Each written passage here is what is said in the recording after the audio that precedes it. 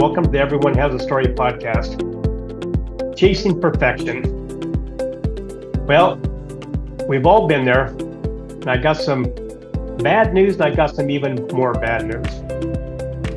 We're not going to be perfect. We are not perfect. And the bad news is, or the even more bad news is, we're not going to be perfect. But that doesn't mean that we can't see it from time to time. Now, when we're growing up, our parents want us to have perfect scores on our schoolwork. Our teachers want us to have perfect scores. And so from time to time, we will get that perfect score. You've seen gymnasts get perfect scores at the Olympics. We see it, a bowler get a perfect score from time to time. But you know what? It's from time to time. They're fleeting moments. Like my story today, I had a fleeting moment when I was perfect. I'm on my honeymoon. The resort we're staying at had this little village that had this carnival-like arcade portion to it.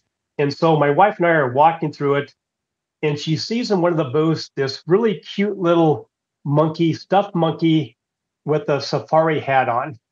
And my wife looked at me and she says, "Oh my God, that is so cute. I want that." Well, I'm on my honeymoon. So what my wife wants, I'm going to try to get it for her because it's our honeymoon, and that's what a husband would do. So I walked over to the guy who I think I had to wake up because there was nobody at his booth. I looked and I said, "What's it going to take for me to win that monkey?" He looked at me and he goes, "You got to shoot. You got to hit the bullseye." I go, "What am I shooting?" So he hands me a crossbow. He goes, "You got to get this one arrow in that target." And the target was a star about the size of a sheriff's badge. And he says, you have to hit pretty much the center because the star center is only like maybe the size of a nickel. He says, you can't have the arrow breaking the line that, the boundary of the star. You have to hit pretty much the center. So I look back at my wife. She really wants this beautiful stuffed animal. Now, to let everybody know, I used to shoot archery competitively in a national level. And I grew up shooting guns pretty much every weekend with my dad. So I'm thinking, I've never shot a crossbow, but I've shot a bow, I've shot a gun. So I think I can give this a good try and maybe even win my wife that monkey. The guy hands me the crossbow. He's looking at me like, this will never happen. So I think he went back to sleep, actually. So I take my stance, I get my aim, I shoot, and I think the sound of the shoot, the shot woke up the guy again. He looks over and he goes, "Okay." So he starts to bring the target back. And as it gets closer and closer, his eyes got this big. He goes, "Oh my God, I think you won." And then I'm thinking, maybe I did. He goes, "No one has ever won on my ship. I've never given away a stuffed animal because no one's ever won it." So now he's even more excited. That gets my wife to run over because now she's excited. And sure enough, I got it somewhere close enough to the middle where I did not hit the line. And I won my wife on my first shot that stuffed animal that she wanted. Now, we still have that stuffed animal somewhere in our things. But you know what? What does it mean today other than just a nice memory from our honeymoon? But those moments, they come and go. No, it's not a gold medal that someone might have got a perfect score on the gymnastics at the Olympics. But the thing is, it is a memory, but it's a fleeting memory. And so that's what we're going to talk about today. And my guest today, Yasmina Lyons, we're going to talk about not chasing perfection and accepting not being perfect. So Yasmina, welcome. Thank you for being here. Thank you. Thank you very much, Roger. So Yasmina is a global resilience and well-being coach and trainer. So what does that really mean? Tell us. So what that means is I work with individuals and organizations and really just go in and see how we can increase and enhance their resilience. Which in turn, yeah, go ahead. No, go ahead. Yeah, so it really increase and enhance their resilience, which in turn enhances their well-being and their sense of self, who they are, how they, how they approach life, how they deal with life, how they come back from setbacks. So that's really the essence of it. So let's talk about your reference to not perfect, because we've all been there. I don't think there's probably very many humans on this earth that has not ever been told by someone, their parents, their teacher, their boss, whatever, that you need to be perfect. You need to be just special at this. And you need to be so unique that, that perfection is the only thing that we will accept here. And it's just not, realistic. But like I said, from time to time, we are going to hit those moments. But to be there day after day after day, you talk about getting burned out early in your career. I mean, if someone asked me to be perfect every single moment of every single day that I worked, I'd been burnt out by the time I got to my 20s, right? So to get started, what is your reference to not perfect? What does that mean to you? Well, when we think about not perfect, right, first we have to take it back and think about the word perfect. And in essence, I've been thinking about this. I've even looked up the word perfect. But in essence, like, what is perfection? Because your idea of perfect may be completely different to my idea of perfect. In the example that you gave, with what happened in your honeymoon, right? So in that example, okay, so there's an agreed idea of perfection. You need to get the bullseye. But most of the time, that's just not the case in everyday life, especially in our lives, in our organizations. So in essence, the word perfect to me is flawed completely. And I actually really don't know why it exists in the dictionary, because there's no such thing as perfection, because everybody's definition of it and idea of it is completely different. So you can't measure it in most cases. Unless you're aiming for a bullseye, right? Or you see that score, or you see the score from the judges on the gymnastics competition that they got the perfect 10, right? But other than that, it is very hard to really measure. So why does the whole idea of being perfect, why does that really matter today, that we can accept a definition, maybe not as it's so clearly stated, like in the dictionary or whatever, of being absolute 100%, no, threshold or there. It has to be right here. Like my target, I had to hit the bullseye. I had to hit, so why does that matter today, that we maybe not put ourselves in so much on that level that we have to be perfect, or we should chase perfection? Okay, so when we're chasing perfection, right, and when we're striving after this thing of perfection, it like you said earlier, it's the fastest way to burnout. Because if you're striving for perfection every day, your anxiety is going to go through the roof. Your stress is going to go through the roof. There's no acceptance of yourself and maybe your gifts that you're denying, or your strengths that you're denying, because you're trying to fit into a box that maybe perhaps somebody has said, yeah, fit into this box. You need to fit into this box so we can get this result.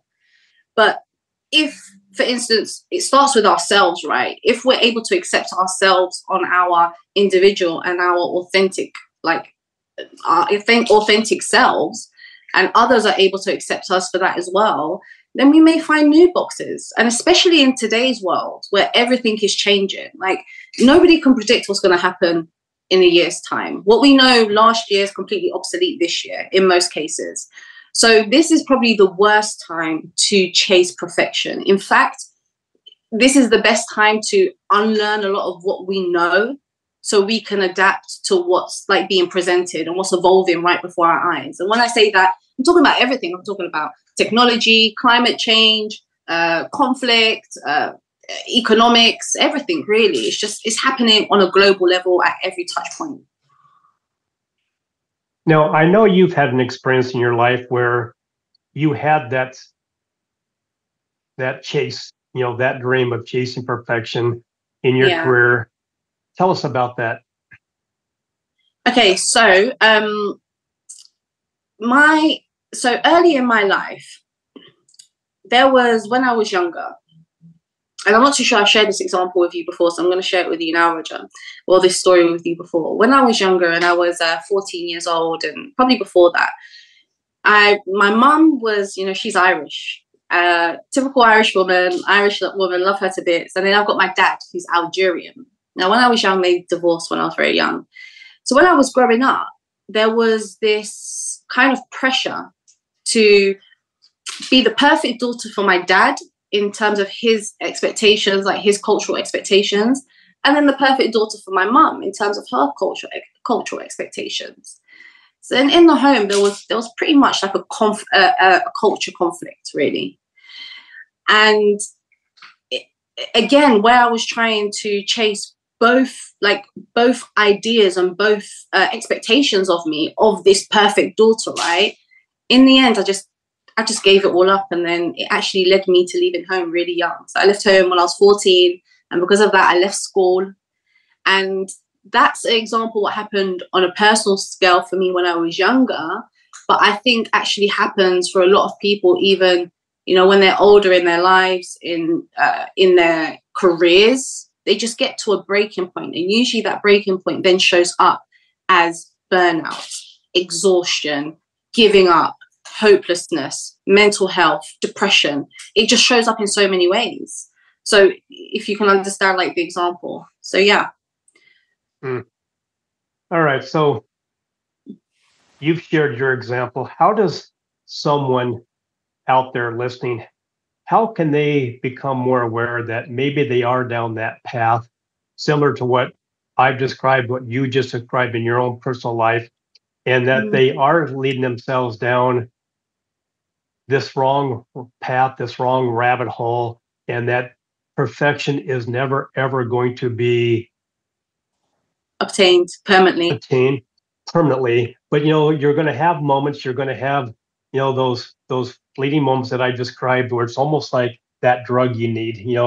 As an addict, you just need that next fix, right? So we get that one moment that, oh my God, I can do it, and then we wake up the day so excited, and then before you know it, we've already missed the mark. So tell us, how does someone, number one, become aware of this in their own lives? Number one, if in your own life you feel like you're not really getting pleasure from your work, from your life, from your relationships, that's a big telltale sign, because it just goes to show that you're not really being, you're not in your authentic self. You're not in that imperfect self that we are most of the time, right? And if also, you're feeling feelings of, again, like depression, if you're feeling anxiety to like live up to this perfection, if you find yourself comparing yourself to a lot of other people as well, that's a big telltale sign. And I think, and of course, burnout is a massive one, but they're really the big ones. It's just not feeling satisfied with yourself and your journey. That's what it is. So there's been a study on youth and creativity, and these two major universities here in the States, I believe it was, found that the result of this study was that there's a thing called the fourth grade slump. And what they found was that up until the fourth grade, probably 7 or 8 years old, that you are at your highest, your peak of creativity, because you haven't heard the word no, you shouldn't do that, you can't do that, that can't be done, by our parents, by teachers, other adults, other people that we respect. And so is that a form of burnout? Because if I'm feeling creative towards something, I feel like that's a perfect ideal scenario for me because I feel passionate about it, right? And then all of a sudden I'm told no. So if I'm continuing to hear no towards my dream, is that a form of burnout? Because all of a sudden in the fourth grade, I no longer have that creative or as much creativity as I did just a year before that. Yeah, I've never thought of it like that, but it could definitely be seen as a form of burnout. Because when you're burnt out, that creativity is like stripped away from you. In fact, on a biological level, you cannot be creative because, you know, your whole energy changes, right? You've got stress, you've got the chemicals in your body, you have so much more stress in your body, which now your body's just going into like kind of like this survival mode. And it's hard to think about that with children, but actually past the fourth grade is when they're being told you need to get the right grades, you need to sit down and listen, you need to pay attention for how many hours, you can't play, you can't talk. All of these restrictions are being put onto you, and if you're not used to that, then that can cause that. So yeah, it could definitely be it could be early programming of burnout even. Imagine that. Right. Yeah, I know. So let's get now to from the childhood now to the adulthood. Does this chasing perfection, does it affect the business, the organization, the company that someone works at in business for their livelihood, their adulthood livelihood? Does it affect the business, and is it applied there as well?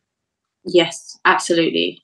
In so many ways. So, number one, there's actually research being done into this, right? Because a lot of the times when you interview, especially here in the UK, when you're interviewed, you're usually asked like this typical question is, what is like your weakness? What is something that you struggle with? What is, something you'd want to improve with?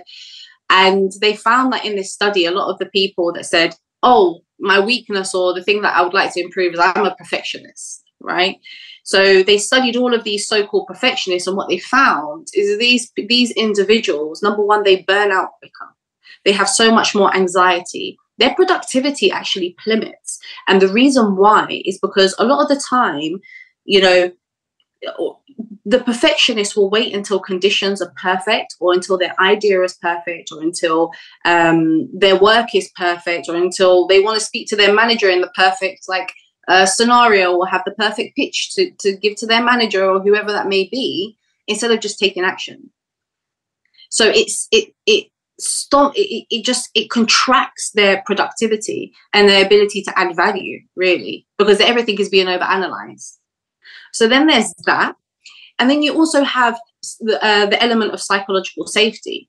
So if you're working in an organization who expects, this perfection from you, then you don't have that safety to put forward your thoughts, your ideas. You don't have that safety to put your hand out and say, hey, can I take on that project? You just feel, again, back to feeling contracted.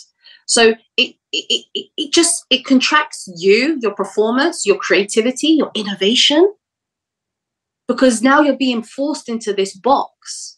Now, don't get me wrong, like in terms of perfection in organizations, there are some KPIs, like there's an organizational strategy, right, that we all have to adhere to and we all have to work towards and things like that. But there should be room for learning, but also for experimentation with safe boundaries in place. Because if you don't have that, then there will never be any innovation and creativity. And sometimes organizations need that. Sometimes they need a shake up, and they don't even know it themselves until it happens.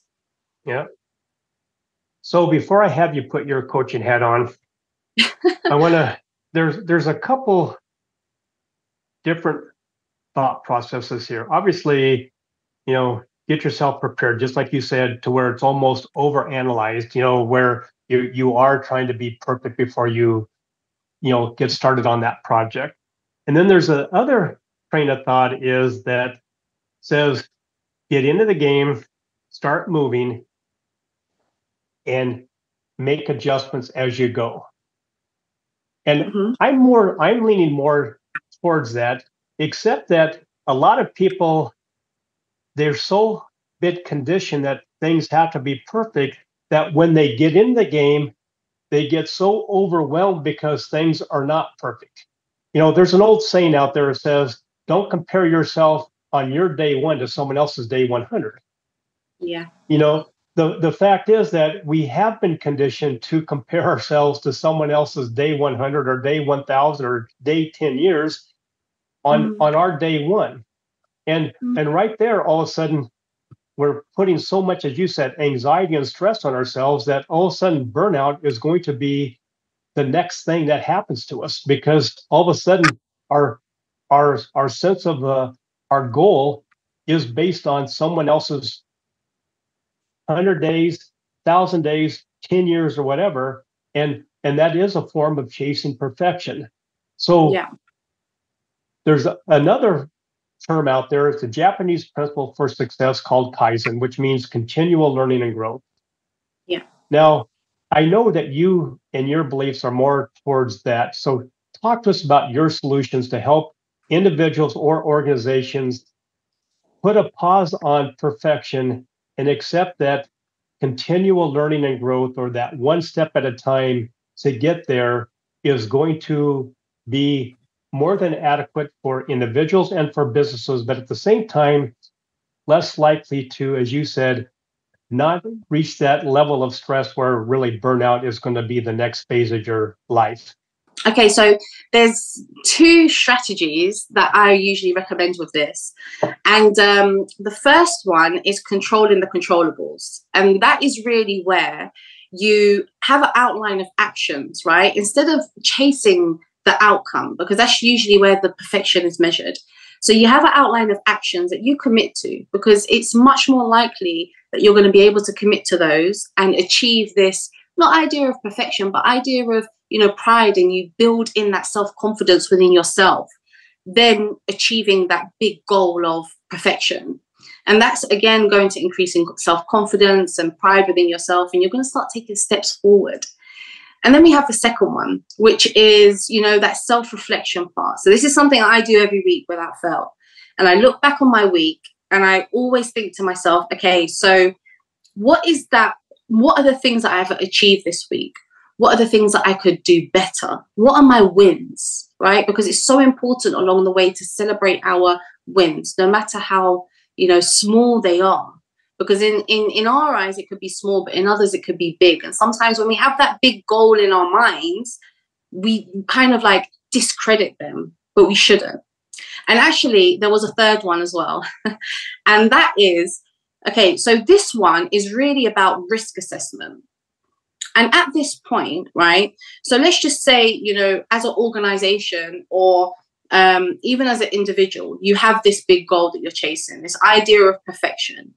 And it's about balancing optimism with kind of worst case scenario, the risk assessment. And usually what I find is a lot of the emotional drain that comes from burnout is because we haven't done a proper risk assessment of something.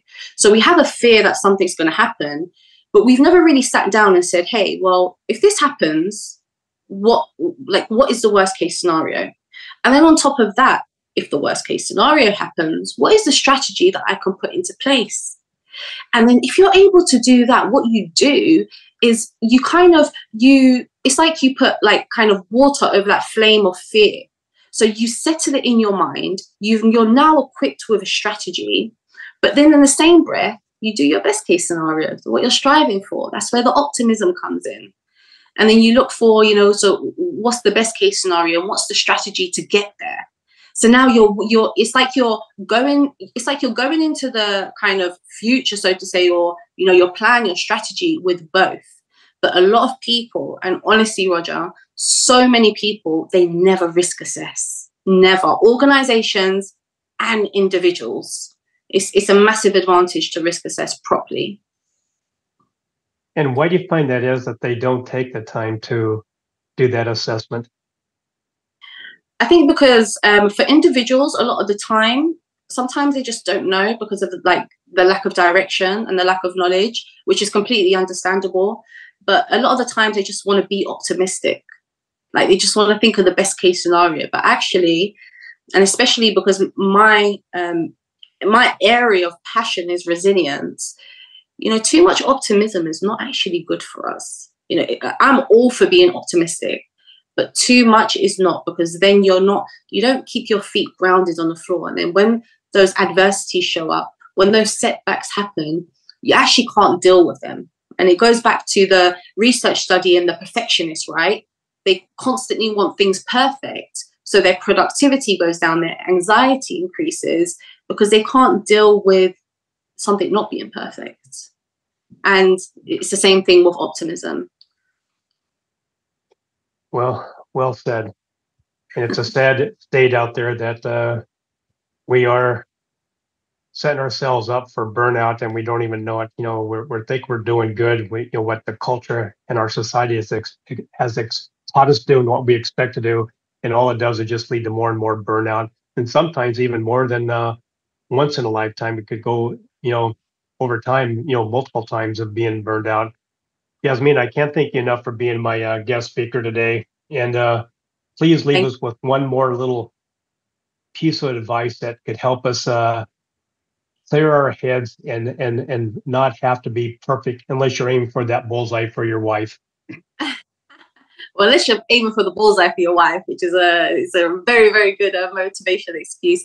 All right. So really, honestly, once you kind of accept your true strengths and who you are, and you accept that your journey is not going to be perfect, that is really when you tap into, things that you didn't think that you could do, thought possible, and your resilience. That's it, right? Because when you set yourself up for a realistic expectation of the journey and not a perfect one, that's where you embrace the journey and you go forth with a more of a growth mindset of learning, of development, of innovation, of being creative, than just chasing, this golden idea of perfection. So yeah, that's my ending quote. Well, thank you again. And if someone's out there listening or watching this podcast, how can they get in touch with you? Yes, so I'm really present and active on LinkedIn. So LinkedIn, you just type in my name, Yasmina. It's like Yasmin with an A at the end, Lyons, Lyons, and also on TikTok. So I have quite a large following on there, and same username as well, Yasmina Lyons. So yeah. Well, thank you again. I appreciate the advice, and I hope that the listeners really take your words of wisdom and really think about it hardly. So thank you. Thank you, Roger. Thank you very much. My podcast wouldn't be the same if it wasn't for my sponsors and my great supporters. So let me take this opportunity to thank each and every one of them. First of all, I want to thank Rebecca at Custom Bookkeeping and Accounting, delivering trustworthy bookkeeping services since 2003. Dave and Dara at Virtues Matter, making this world a much happier place to be with their Virtues Card apps, coaching, and workshops. Stephen at Buller Accounting, giving business owners depth and insight to their numbers. Eric and his team at Ivy Cat Web Design, the real superheroes of web development and design. Jennifer and Jean at the Seavers Real Estate Team, serving Pierce and Kitsap counties with their home buying and selling needs. Maury at the Maury Method, the world's only brainwave entrainment engineer, helping everyone have more clarity, less stress, and overall better brain health. Priya at Pivot My Profit, helping individuals and businesses have better control of their finances and more money at the end of their day. Melissa at the Soul Vibe Energy High, the queen of the aha moments, helping individuals find those holes in their cups, repair the hole, and gain back their positive energy. And finally, Rick at West Sound Recording.